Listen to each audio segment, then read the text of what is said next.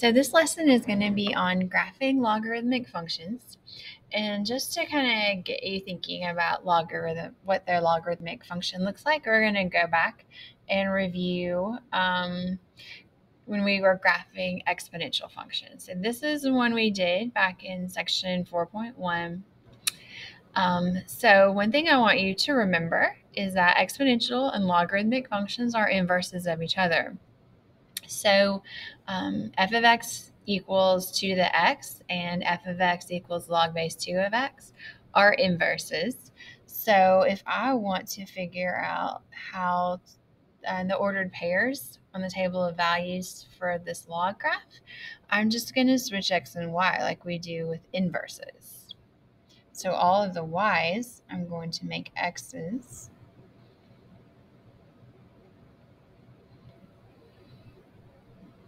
And all of the x's are going to be the corresponding y's.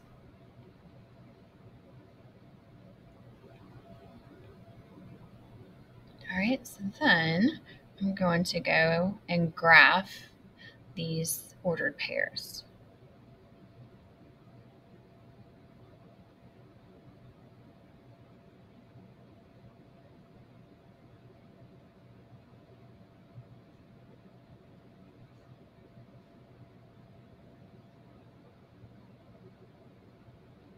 Right, and that is going to give us the shape of our logarithmic function.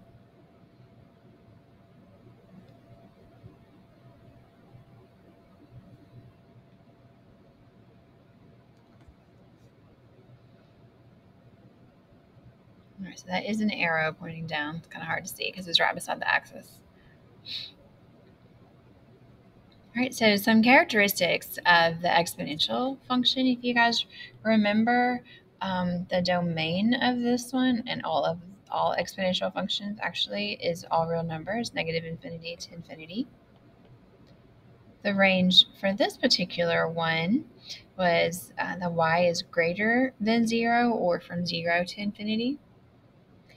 And this particular exponential function has a horizontal asymptote at y equals 0. Now, all exponential functions have a horizontal asymptote, but it can be shifted up or down. But this one is y equals 0 for the horizontal asymptote. All right, so let's look at our logarithmic graph and see if we can find the domain and range and if there is some sort of asymptote.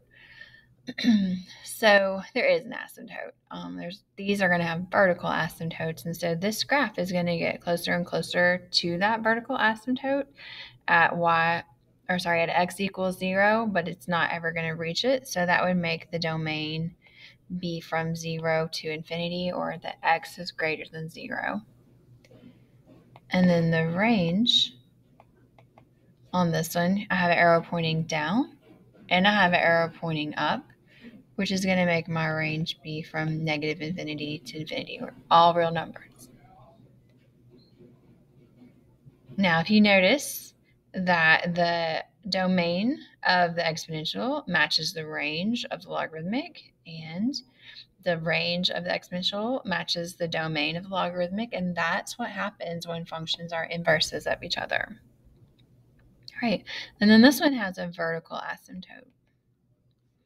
All logarithmic functions have vertical asymptotes. They can be shifted around, but this one is the line x equals 0, sorry. X equals 0 for vertical.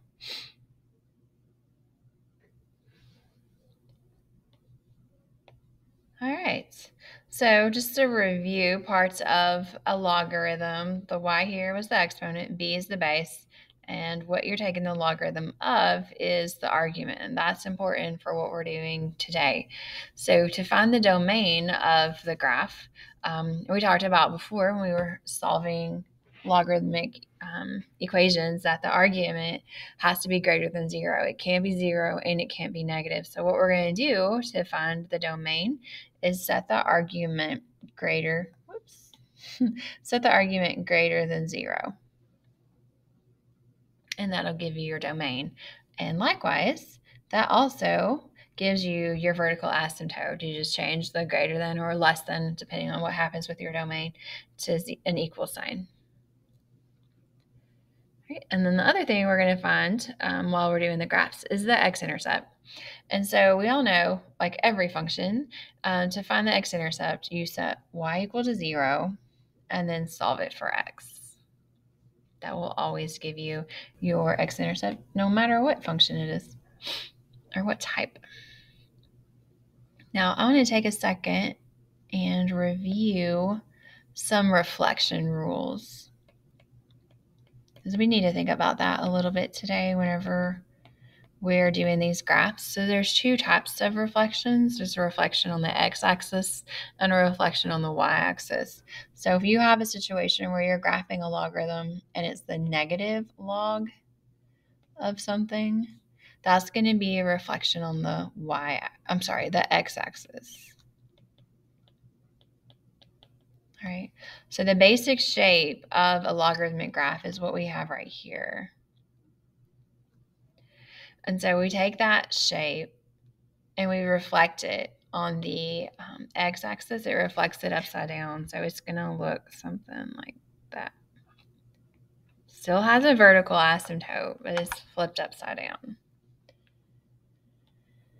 All right, the other type of reflection is when you have the negative on the inside, or the yin side, like we like to call it, and that's going to be a reflection on the y-axis.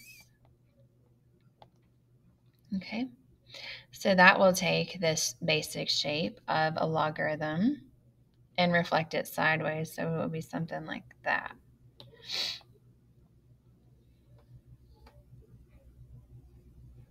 Oh, that's not great. I'll try that again. So it still has a vertical asymptote. It's just flipped to point the other direction. Okay, so now let's do some examples. So for example 1, and all of our examples actually, we're going to find the domain, vertical asymptote, x-intercepts, and then we're going to do a little sketch. So let's start with the domain. So we just wrote in that box, to find the domain, you set the argument greater than 0. The argument in this case is x minus 1. So we set that greater than 0, and we'll solve it for x by adding 1. That's your domain. Which makes finding the vertical asymptote really easy. You just go back and you change that inequality sign to an equal sign, and that's it for the vertical asymptote. All right, the x-intercept is probably going to be the most challenging one out of these three, but we can still do it. So we go ahead and make the y value 0. All right, and then this is just a little logarithmic equation like we saw previously, and this is type 2, where we're going to raise the base or exponentiate it. All right, in this case, our base is 2. All right, so we're going to do 2 to the 0 equals 2, so log base 2 of x minus 1. All right, everything except 0 to the 0 power is going to give us 1.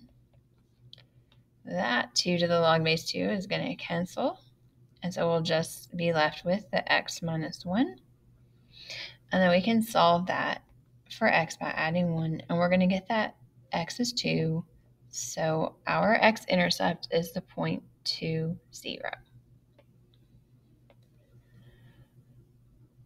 Okay, so to graph these, what we're going to do is go to our vertical asymptote, which in this case is x equals 1, and we're going to draw a dashed vertical line.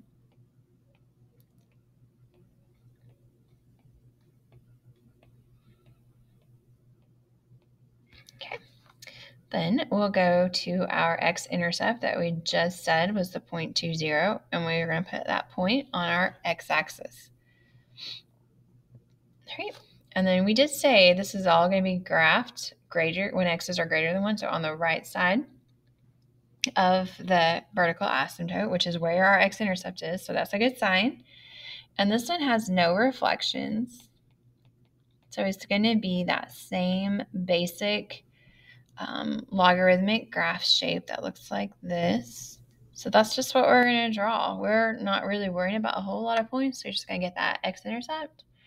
And then we're going to start off close to our vertical asymptote, curve through the x-intercept, and then over to the right.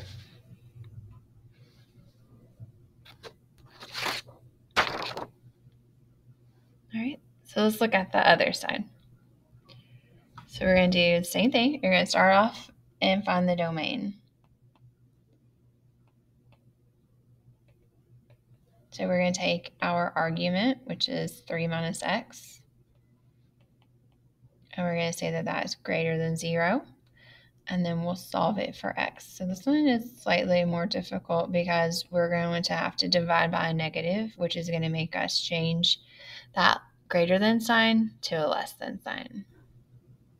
And when that happens, it means that there's a reflection on the y-axis, and there is because it's a negative x there. So I'm going to go ahead and jot that down, that there is a reflection on the y-axis. So that means our graph, when we go to draw it, is going to look like that.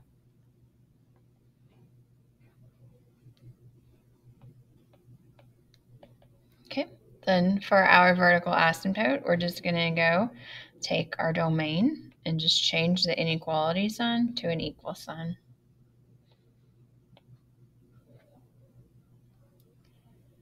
Right, and then for the x-intercept, we're going to put 0 in for y.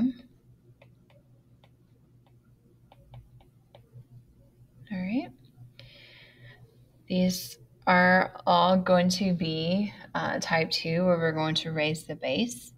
And the base in this case is going to be e.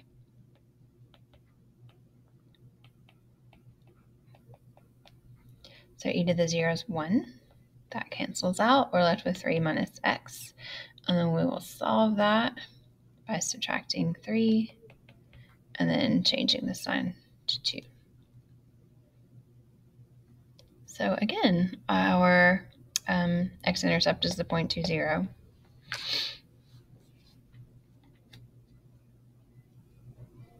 All right, so we're going to graph our vertical asymptote.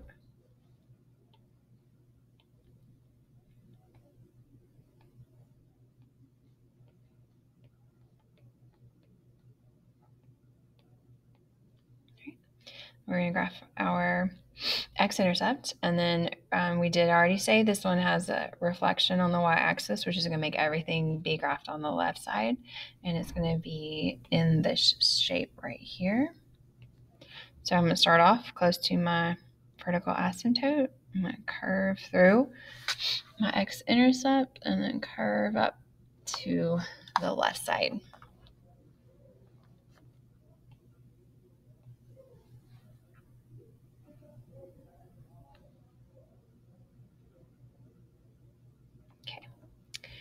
All right, and then for this last one, for our domain, we're going to take what's in the argument, it's in the parentheses, and we're going to say it's greater than 0, and we have to divide by a negative, and so we do change that to less than, which should trigger something in our brain that tells us that this one has a reflection on the y-axis,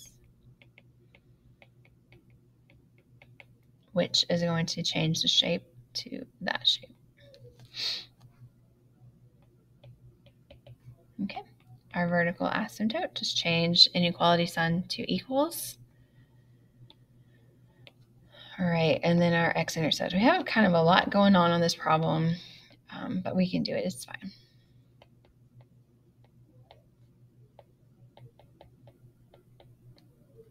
So this one is going to be type 2 at some point, but right now we got a bunch of stuff going on, so we need to isolate the logarithm by first subtracting 2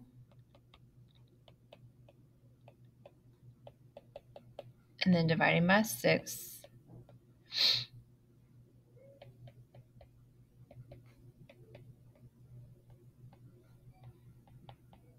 All right. So now I'm ready to raise the base, and our base this time is 27, which is kind of weird, but that's okay.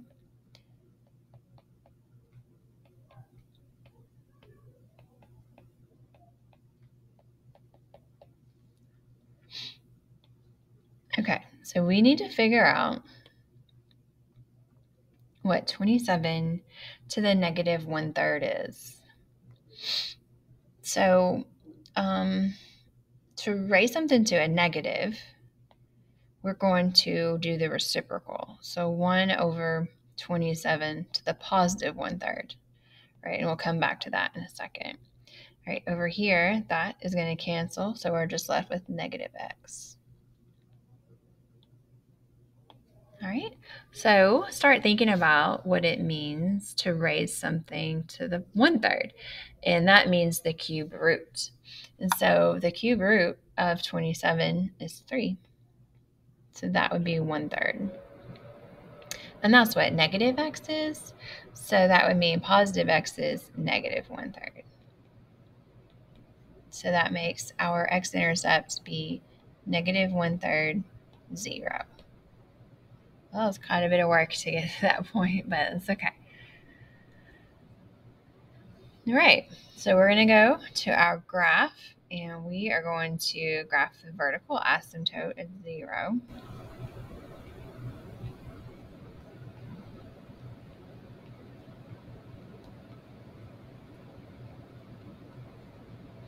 We are going to put a point at negative 1/3 on the x-axis.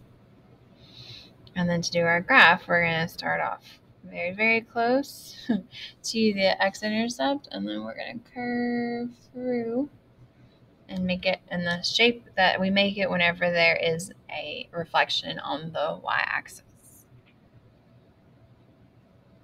All right, so that's it for the lesson.